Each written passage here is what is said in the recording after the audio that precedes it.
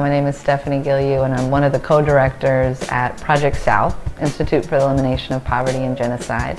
We're based in Atlanta, Georgia, a 30-year-old movement building organization that is building infrastructure across the South with organizers, partners, and folks on the ground. Project South is one of many organizations that are part of something that's growing and has been growing over the last 4 or 5 years in the South called the Southern Movement Assembly.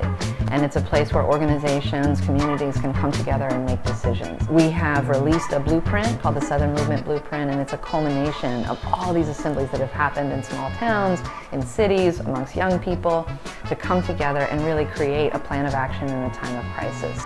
We're excited to share that with folks and invite people into a process of organizing in their communities to really protect and defend our communities from state violence and from attack, and also to build new economies and build a people's democracy. And folks can find out more about that just going to southtosouth.org. And then Project South is an organization that's a part of the assembly process, and we're at projectsouth.org.